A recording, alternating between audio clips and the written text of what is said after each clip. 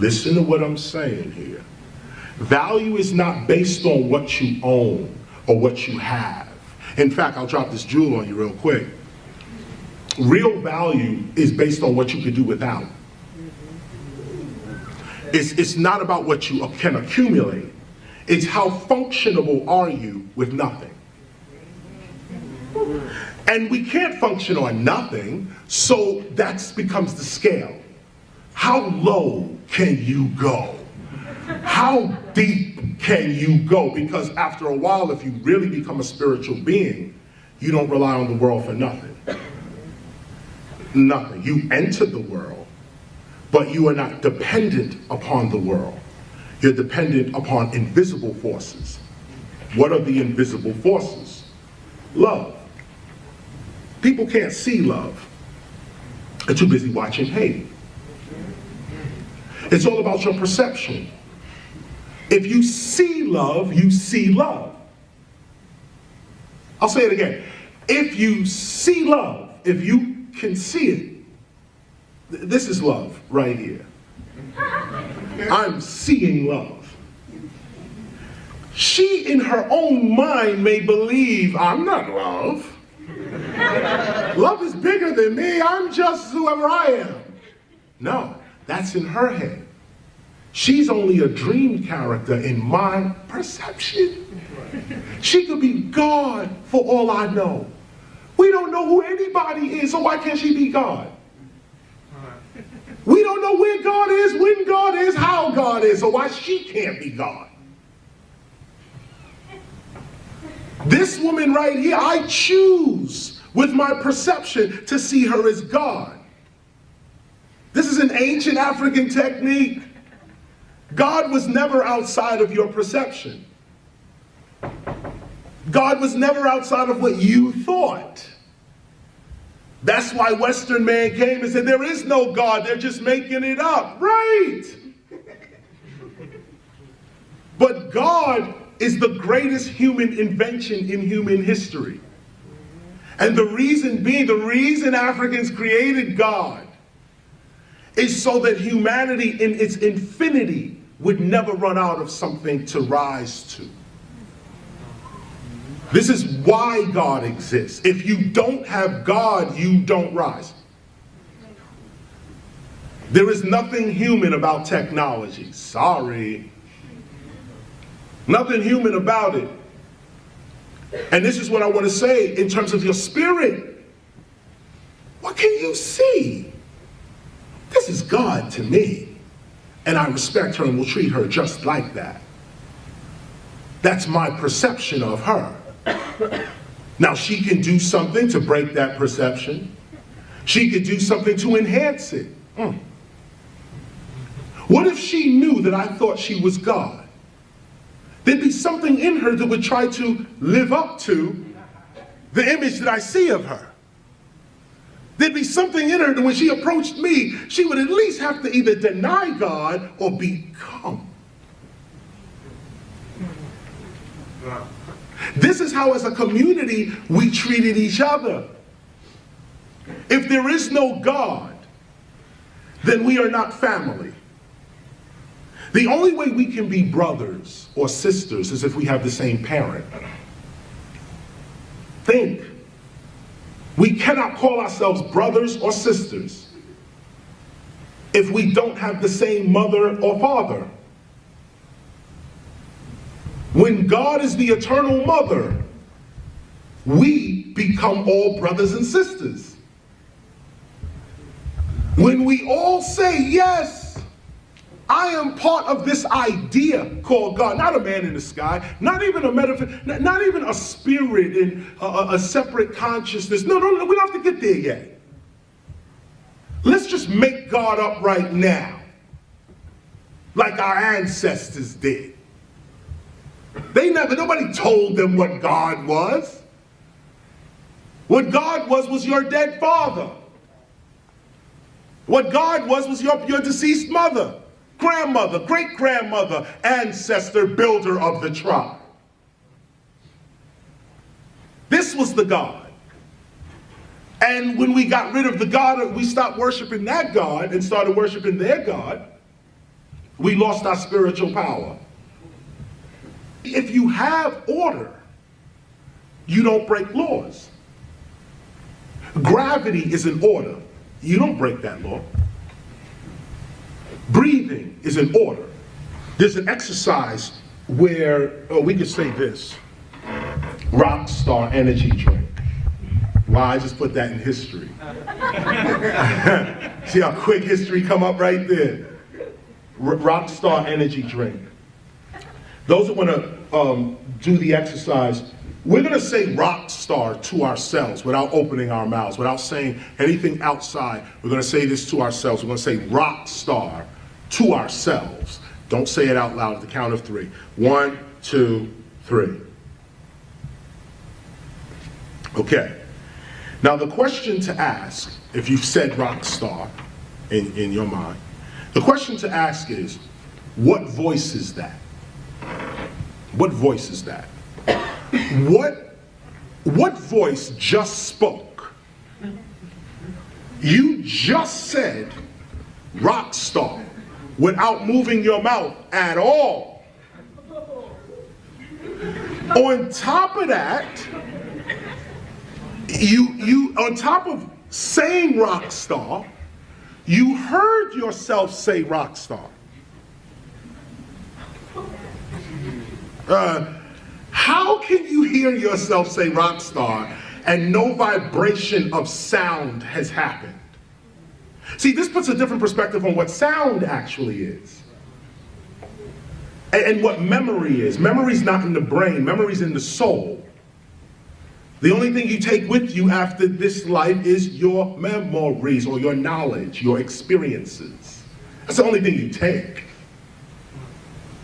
Unless you study Egypt culture, they believe you can take all this stuff with you on the other side. Just as a side note. But if you said rock star in your mind or in your being is the true answer, is the true statement. In your being, what was that voice?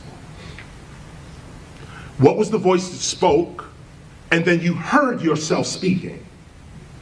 But these ears did not hear you say anything because your mouth didn't move. So the ears didn't hear it, the mouth did not move, but you spoke and you heard yourself speaking. If you close your eyes, you can see this better. If you close your eyes and put this image in another sight, if you close your eyes, you can still see this. What is the sight that can see your future?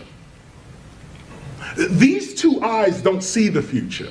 These two eyes don't see the past. Yet, you can see your past and you can see your future. You can actually see your past. What is the sight that can see beyond time? Don't give it away. What is this is an ancient meditation. This is an ancient meditation that I am not the flesh. I am the energy, the consciousness, the being in the flesh. And this is proof. This is no faith. This is not religion. This is actual fact. You can speak without moving your mouth. You can hear without ears. You can see without eyes. So what happens when these eyes, this mouth, and this ear drops off into the grave? These other senses are all you're left with. Death is an illusion. Once you realize this, you live your life more courageously. Now, no one wants to die before their time, so you try to protect yourself. But know that this body is the limitation of you. It is not your zenith. It is not your ultimate. Your ultimate is that voice that just said rock star. That voice that just said rock star without nothing physical moving, that person is immortal. That person is not here with you. Let's go deeper. The body is in, what is it? 3 dimensions, right? Forward, back, right, left, up, down, and time. 4th dimension. 3 dimensions plus time. That's our physical reality. Front, back, right, left, up, down. That's 3D plus time. What happened to in and out? Look at the English thought. Back, forth, right, left, up, down, no in and out. No in and out. What is in and out? Rock star. Rock star says, I exist without the body. So where is this other existence? Where is it? It's not here. It's not in 3-dimensional space where you really are. The person that said this is in a whole different dimension. Just switch a little bit. Talk to yourself more. Affirm to yourself more. Don't move none of this. No, close this down and go within and say, I am the greatest ... ever. I have all my needs coming with speed. I am a being of love and light and knowledge. No weapon formed against me shall prosper. Whatever it is, have your affirmation on your tongue. Or, sorry, in your being. This is how the gods created this whole reality. The first humans, imagine, the first humans, they came from inner space. They came out. Study the Anunnakis. They came out of inner space. Not from outer space. Inner space. Rockstar. Before there was a body, there was this voice traveling in this voice's dimension. To get here to the earth, the inner voice created this outer extension of itself to be in this dimension. Once you realize that you are not just in this dimension, but you're also in another dimension, you now are free. Because whatever happens to you here in this dimension is not your only reality. See, this is how Jesus was able to get beaten and brutalized and hang on the cross. He wasn't here. He was the rock star. Inside, he went to the inner man. Do what you want with the body. I'm not here. Now, once you realize that level of consciousness, where you are officially, you identify yourself as the spirit, not the flesh. You are the inner voice, not the outer voice. Once you become the inner voice, now your outer voice has power. Now when you speak, it's not just a shell speaking. There's a being speaking through the shell. And this is where you heal all sickness in your body. This is where you command reality to work with you, and it works according to your consciousness. Why? Because it's not a shell that's speaking. There's a real being in the shell that is speaking. And when the real being speaks, all nature and the universe responds. People are realizing now that your environment is way more important than even your culture. That the environment you're in, your genes are responding to the environments that you're in. Imagine that. That everything you do as a human, there's a tiny, tiny, tiny, tiny little organism running around that does the exact same thing. Let me say it, let me put it to you this way so you can really see it. You are only a collection of cells. You should really spell it as C-E-L-F. Cell. Because what the self is the consciousness of cells. Cells reproduce, they talk, they have waste, they have a job and a function. Every cell knows what it's supposed to do. These are little thinking beings. And when they unite, they make you. The way you think is what they are thinking. When you say, I'm hungry, it's not you that's hungry, it's your cells that are hungry. You are the slave of your higher self, C-E-L-F. You are the servant of your higher self until you become your higher self, then you're free. This is why they say you are born a slave. You are. You're a slave to yourself. You're a slave to the addictions that your cells want.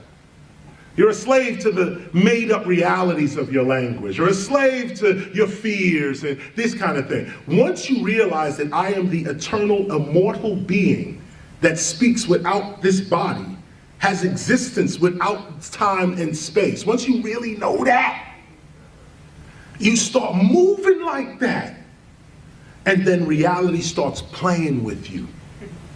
You start reading things right in the nick of time. Some message comes to you right off the wall. Nobody else see it. You're the only one to see it. Why? Because your perception is such. This is how you get over. This is how you get past. This is how you compete. Never compete is how you compete. The ancient way. This is the ancient way. You don't compete. That's the English way. The way of nature is cooperation. Everything works in cooperation. That's why we African Americans are here in the United States today. I didn't talk much on black history, but here's a little piece. That's why we're here. I'll drop this little piece on you. There's a book called Slave Religion by Robotar. R-O-B-O-T-E-A-U. R-O-B-O-T-E-A-U. It's called Slave Religion. In this book, this guy talks about how we got to the United States, which was over about 4 or 5 different migrations. First of all, Africans were already here in the United States. We were already here from like 50,000 years ago. We were first called Native Americans. We were called indigo. This is where you get the word Indian from. It's not from the word indigenous. It's from the word indigo. That was the color of the people that they first saw. The original human beings were blue-black. It's preserved in Hindu art. They have like Krishna in blue and all that. But now it's now more glamorized. But back in the days, humans were blue-black. They were called indigo. And when these Western explorers came to some of these islands, what they saw was really dark-skinned people, and they called them indigos. That became Indians, or Indo. You said Indo-European, Indonesian, Indo.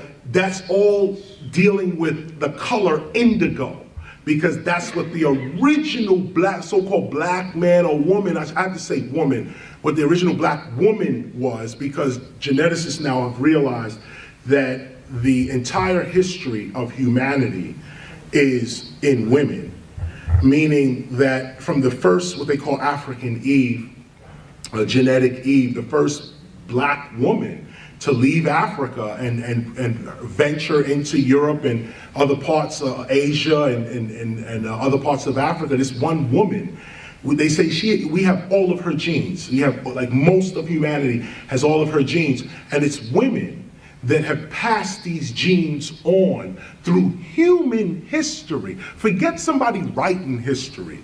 Your history is already imprinted on your genetic structure, and it's passed in humanity by women. So to disrespect a woman is literally to disrespect the whole history of humanity. Literally. To harm a woman is to actually harm the whole history of humanity, at least genetically.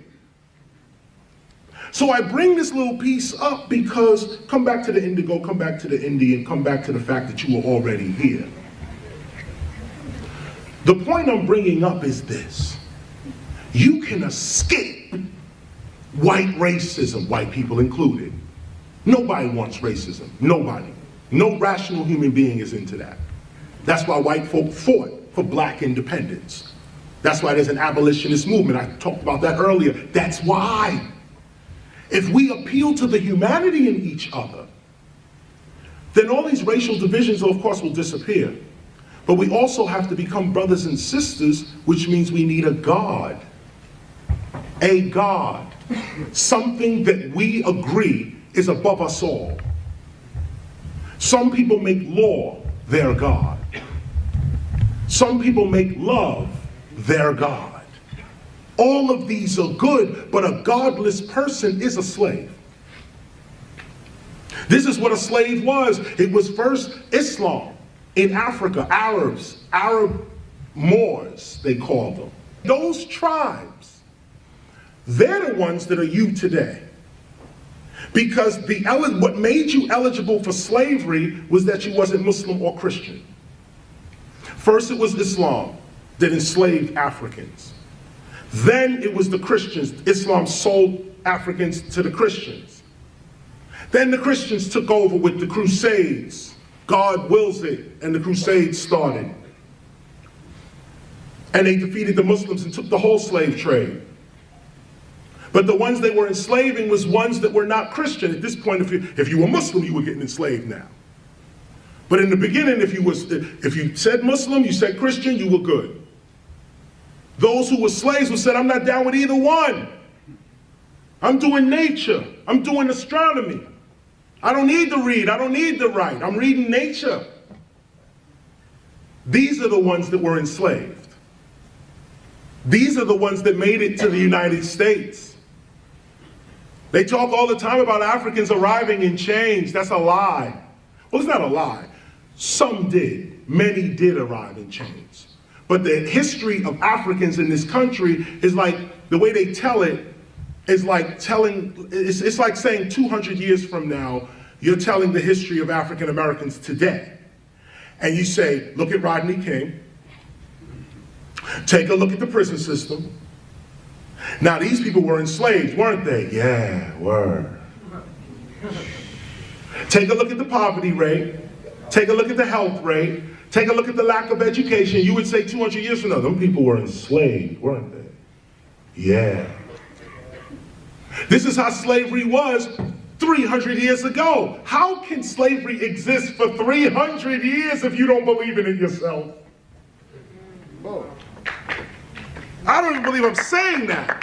How can slavery exist for 300 years if you don't believe in it? I could see it lasting for a week. Okay, a month. A year, then we revolted and got free. Okay, 2 years we were slaves. 300 years.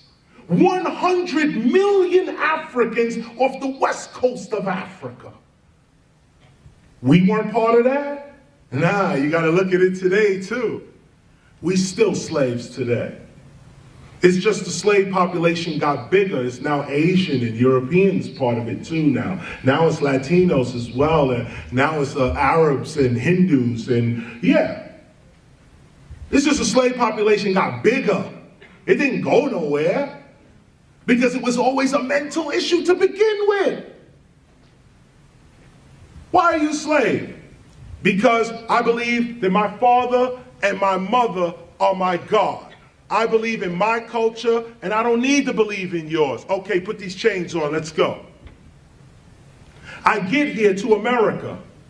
I'm still looking for my ancestors. I'm still praising the ancestors. The white man is calling it voodoo. They call it Yoruba and all kind of other things, but this is just my ancestry. But here in this system, I can't be myself. There goes spirituality. You are a God in your environment. You are the God of your environment. You're not the God of the universe. You're not, no, but you are the God, the creator of your environment. And your environment is as large as your perception is. When I was in the Bronx, my environment was global. I was homeless with 2 nothings in my pocket. But I knew this science. I was raised by a strong woman. That's all I got to say. Strong woman, her name is Jacqueline Parker. If you ever meet her, give her $1. She's a strong woman, my mother.